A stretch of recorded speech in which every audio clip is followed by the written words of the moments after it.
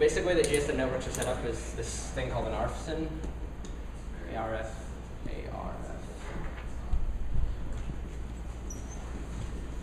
And there's like 120 of these in a band.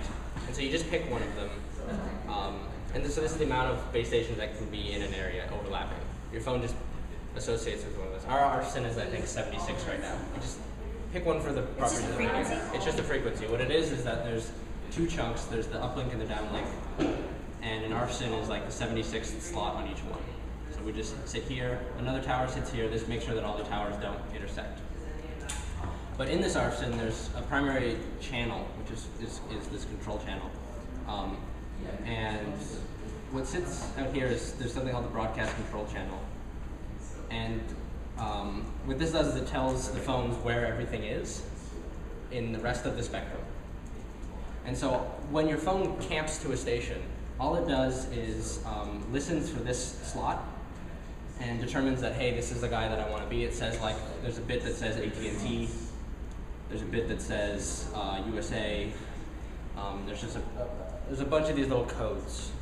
There's a couple other codes that really aren't that important for this discussion. So when your phone camps, first it finds this station, and then in another station, this also says, hey, if you want to talk to me, use this frequency over here. And then the phone comes over and says, hi, and that's it.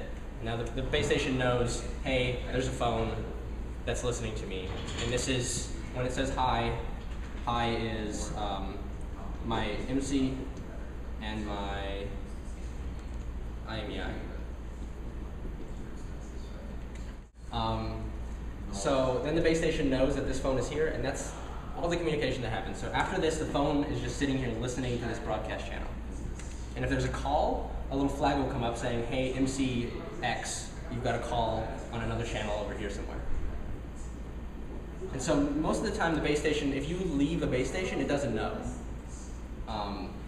There's a little update which says every 6 minutes, or 9 minutes, whatever, it's configurable, please tell me that you're here again. But that's the extent of the knowledge that the base station has about whether you're logged on or not.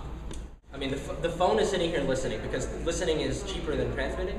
And the fact is, like, we expect there to be decent power here, and we want to save as much power as possible in the phone. Right. So all the phone does is listen to this channel. And if there's any flag that says, hey, I've got a call, then it does something. So this is basic structure of what goes on. When there's a call, like I said, it's the same thing. This gets lit up. This says, hey, there's a call control channel somewhere here, somewhere else in the spectrum. Go and talk here. So this is the basics of how your cell phone network works. Very high level, but this is all the important bits. And so the big information that gets handed to the carrier is your MC and your IMEI. And this is the SIM card number that's unique. And this is your hardware serial number-ish thing. Both of these can be faked, but it's hard. So we get this call control channel set up, and we get all of our bits set in here. That's the voice communications. And OpenBTS just copies that to a message, a SIP message, and sends it out to a VoIP service somewhere.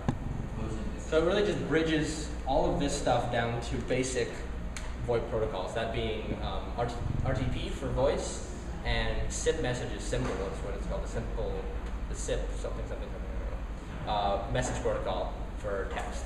So at this point, OpenBTS's whole job is to change these specific GSM formats over to these voice over IP protocols. And then magic happens, you can suddenly interop with the entirety of the VoIP world. So we have OpenBTS, and we have handset 1 and handset 2. And these are camped on the base station. So to make a call through there, what actually happens is it comes in as GSM, it comes out here as SIP, it goes into, I'm running FreeSwitch, which is my own, I've modified OpenBTS to allow this. It's another voice over IP service like Asterisk. This goes back as SIP, and then it goes out as GSM. So actually, there's even another layer in here, but I'll ignore it. So this guy's doing the heavy lifting. If you called a different number, there's maybe we should do that 9199. You get a little. It just stops at free switch. Free switch immediately handled. In which case, then it's just a one-off communication. And likewise, this could easily go out to some Jabber client.